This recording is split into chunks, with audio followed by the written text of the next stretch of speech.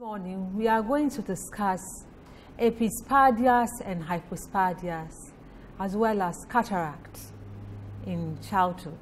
Epispadias and hypospadias are malformations of the penis in which the urethral opening occurs in the upper or downside of the penis. So if it occurs on the upper side, it's epispadias, and on the downside it is hypospadias. And cataracts is the clouding or the opacity of the lens that leads to a regular painless blurring of vision and eventually leads to blindness. This session will discuss these three topics.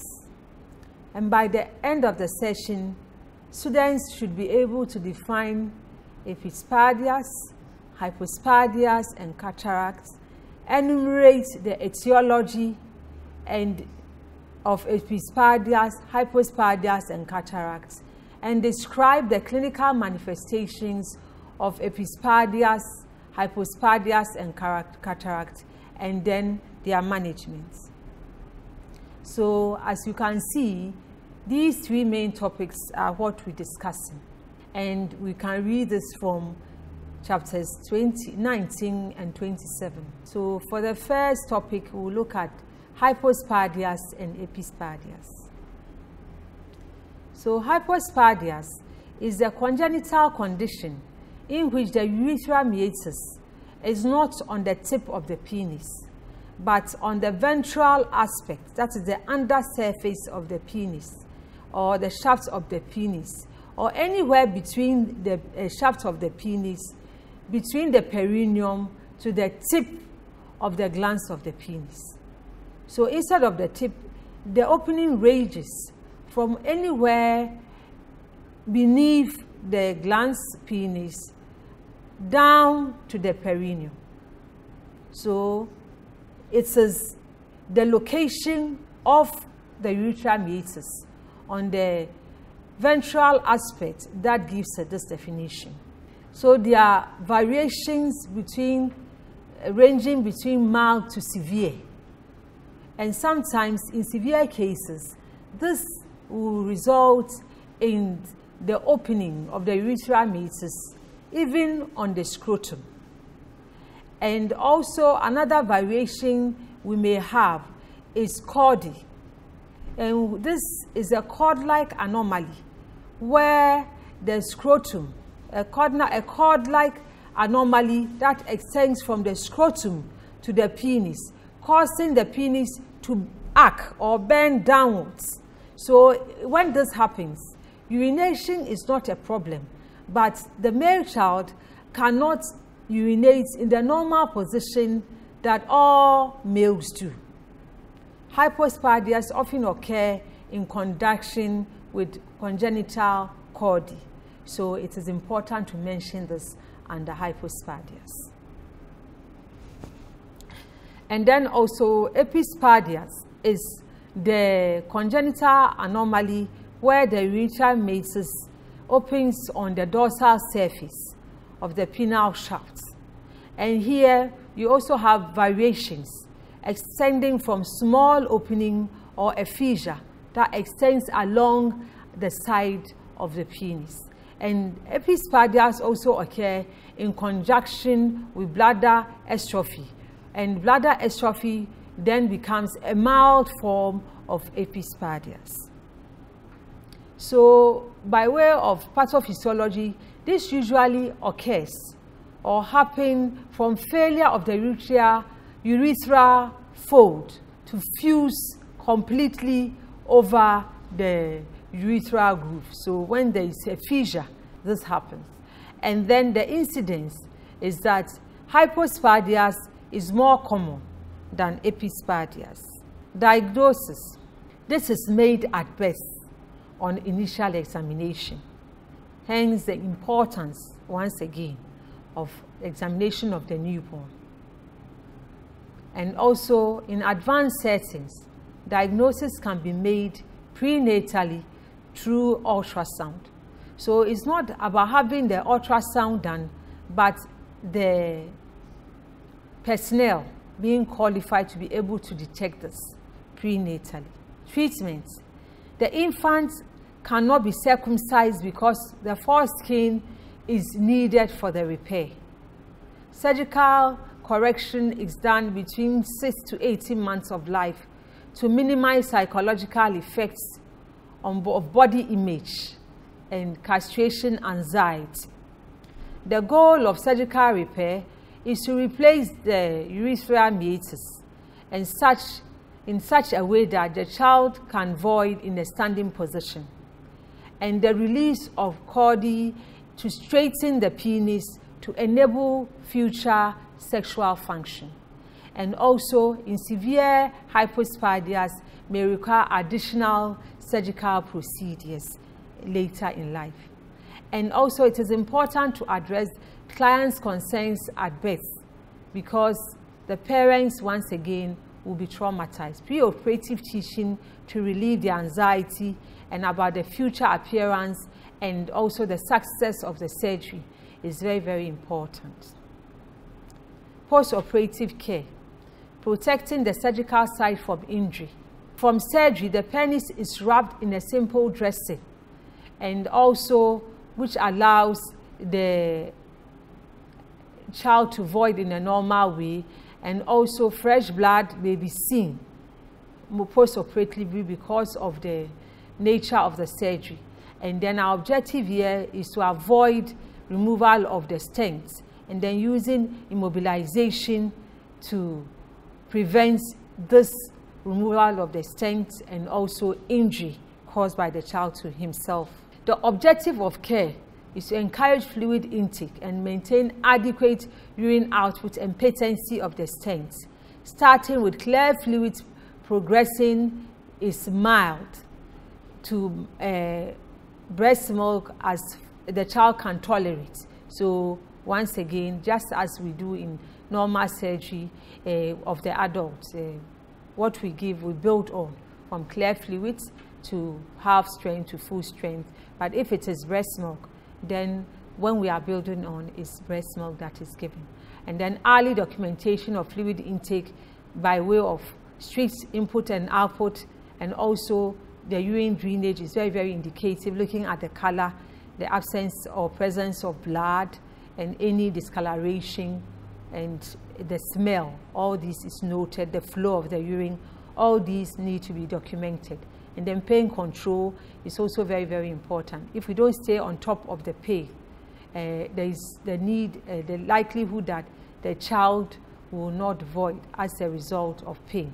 So it's very, very important that we give adequate pain and also antibiotics in this case. Discharge teaching. There is also very, very important that we teach the parents about the nature of the surgery and the need to protect the stents and also increase fluid intake. So we must make sure that all this is well done so that they don't come back with more severe complications. And also it's very, very important that in our setting we make sure that if patients can afford it and patient's condition allows it, we should make sure that the patient is fully recovered to the extent that they can take care of the child at home and maintain the stent in position and protect it from dislodging, because if not, then this will affect the surgery success. Discharge teaching, the child's activity must be limited for the first 2 weeks. So it means that it's important that we keep the child in hospital till all these phase wears off. And here, the child is still in pain, and because of the probability of dislodging the stent, it's also important that we do top and tail in bathing, and note that urine will be blood stained for several days. So we have to educate the mothers on this. And then the control of pain. Once again, this can affect the feeding, even breathing, and also urine flow. So we need to stay on top, I'm saying it again, and ensure complete course of antibiotics are completed to prevent infection. Also encourage the parents to report to hospital when they observe any of the following signs here: swelling or discolored penis, redness, large amount of bright red bleeding, and then also fever. So even if it's in hospital, because the mother is always by the bedside of the patient 24/7, there is a need to educate her on some of these danger signs so that she can report if she happens to be the first to find it. So this is where we end our first topic, and then now we'll look at cataract. So cataract is a condition in which there is crystallization of the lens and the eyes and becomes opaque, and it makes it also very difficult for light to penetrate through, and so it affects viewing because the light cannot penetrate through the opaque lens and hit the retina. The opacity may involve part of the lens or the total lens. So once again, the extent vary, and then cataract may be congenital, or when it can be as a result of hereditary or as a result of some infection in the mother, and may be acquired also from injury or some metabolic disorders like diabetes and galactosemia that may occur also as the child grows. If not treated, it may also result in blindness. How do we diagnose this? Most of the time, cataract can easily be visualized on the outside. Looking at the person's face, you can see that the lens seems opaque or cloudy, and so ophthalmic examination is conducted to determine the extent of this opacity of the lens. And so the child here, their eyes or the pupil looks white and may have some squint depending on the problem the child has, and then may also complain of blurred vision. Cataract is sometimes associated with Peter-Alcohol syndrome and Down syndrome. So when we come across such children, it's also important that we elicit this on their face or the eyes. Treatments. Diagnosis at an early age increase the probability of successful treatment.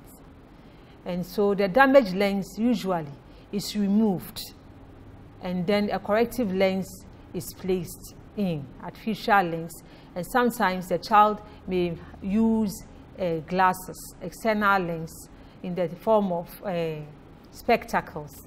And so these may be intraocular lens may be placed in, or external lens by use of glasses. And then we need to nurse the child from the unaffected side so that the child can see us and we can interact when we are caring for this child.